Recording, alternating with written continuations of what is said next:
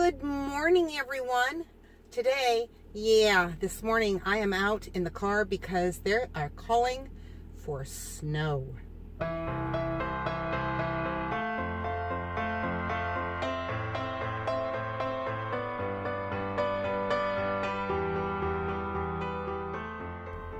And as usual, I forgot a couple things that I need for Thanksgiving, so I am on my way to my local grocery store to get those items. And I hope that you will want to stick around for a little bit of my day, and I will talk to all of you in just a little while. Hello again, everyone. It is snowing outside very lightly, but what they said is that we're supposed to get quite a little accumulation. So I thought I would hurry out first thing this morning because you can never tell where we live whether it's going to just start being a blizzard. So I thought, okay, I'm going to go get the couple things that I needed and get back. And I'm glad I went because they had wonderful fresh ginger on sale. And so I bought a great big piece, and this was actually bigger because, as you can see by what's around me here, since I was able to get more ginger, I decided that I was going to ferment some vegetables. And what I am going to be fermenting today is just a vegetable medley is what it's called. And I got this online at the paleoleap.com. And it follows the, excuse me for reaching here, the recipe in the book that came with my pickle pipes, except for this recipe, instead of adding garlic, it adds diced apples, and it eliminates the bay leaf and that sort of thing. So that's just the spices. So I'm going to go ahead and do this because I wanted something that I would be able to put out at Christmas time that the kids would like, that would be good for them. So that's why I'm doing this now. Anyways, it's really easy because all it takes, now the original recipe said that it made a gallon, and I don't need a gallon. I'm just going to make 2 quarts. So I cut the recipe in half. And hey, you can cut the recipe in half again if you would like to just make 1 quart. But for 2 quarts, it's going to be 2 apples that's been cored and diced, 2 cups of cauliflower florets, 4 carrots that's been, 2 carrots, that has been peeled and diced, and 4 green onions that have been sliced thinly. And then 1.5 tablespoons of grated fresh ginger, and of course our sea salt and water to make the brine.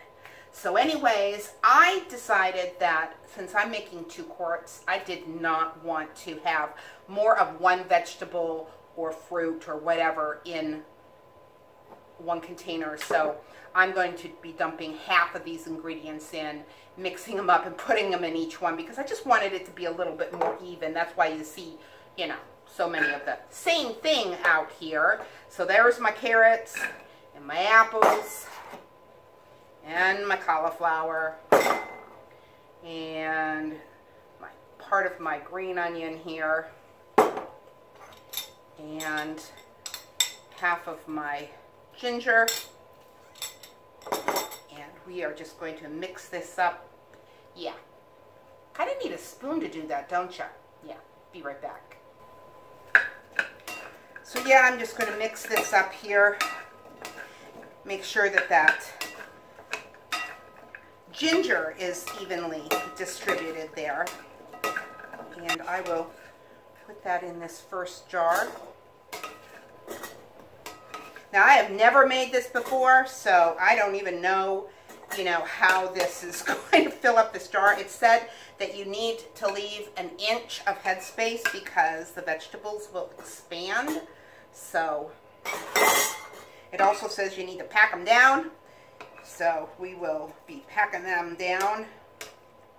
Probably should have been doing that as I was going. do the smaller end here. And then we add our brine. So here is my brine, and what we're going to do is we're going to put the weight in the jar, and then we are going to cover, or we're going to pour the brine into our jar. Making sure that it's filled up past the veggies. And then all we do is take a clean cloth and wipe our rim, putting our pickle pipe on top and the ring, and putting it in a cool, dark place for a little while. And what they recommended is that you go by taste for how long you want yours to ferment. So, you know, after a few days, taste it. See what it tastes like. And if you like it, then remove the pickle pipe, put a lid on it, and put it in your fridge, and it will last for weeks and weeks. So I'm going to go ahead and do my second one, and yeah, I think this is going to turn out nice.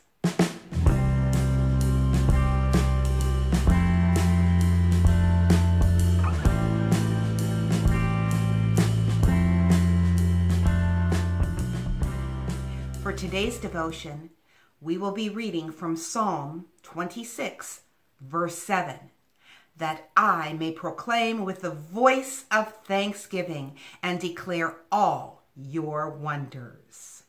And we are continuing this week having devotions on Thanksgiving. Thanksgiving is an expression of gratitude for the things we have, the health we enjoy, and the people we love. 1 Thessalonians 5:18 tells us, in everything give thanks, for this is the will of God in Christ Jesus for you. We're to give thanks in everything. And having the right perspective helps us to be grateful. I am sure you've all heard to look at the glass half full, not half empty. And as I was preparing this devotion, I found a story that I thought helped put things into perspective. In Budapest, a man goes to the rabbi and complains, "Life is unbearable. There are 9 of us living in one room. What can I do?" The rabbi answers, "Take your goat in the room with you." The man is incredulous. But the rabbi insists, "Do as I say and come back in a week." A week later, the man comes back looking more distraught than before. "We can't stand it," he tells the rabbi. "The goat is filthy." The rabbi then tells him, "Go home and let the goat out and come back in a week." A radiant man returns to the rabbi a week later, exclaiming, "Life is beautiful. We enjoy every minute of it now that there is no goat and only 9 of us." This is a funny story that demonstrates how our perspective in our circumstances can help us to be truly thankful. But how can we show gratitude? Well, in my husband's morning message this past Sunday, he mentioned 3 things to remember. First, we are to look back at what God has done for us. Second, we are to look up and offer him our praise. And third, we are to look forward to what God wants to do for us. We have much to thank the Lord Jesus Christ for. He was a model for gratitude throughout his life on earth. And he is working all things together for our good. As Romans 8:28 tells us, and we know that God causes all things to work together for good to those who love God, to those who are called according to his purpose. We have an opportunity this Thanksgiving to practice being thankful. If we're struggling today, let's practice praising God in thankfulness for all the good things that he has done. For he deserves all our praise, regardless of our circumstances. And with that, I want to remind you, life happens. Let's enjoy it.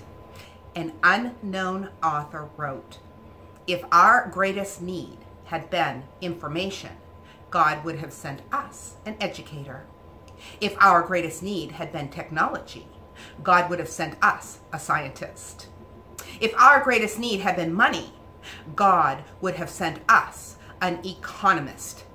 If our greatest need had been pleasure, God would have sent us an entertainer. But our greatest need was forgiveness, so God sent us a Savior. God bless, and I will talk to you tomorrow.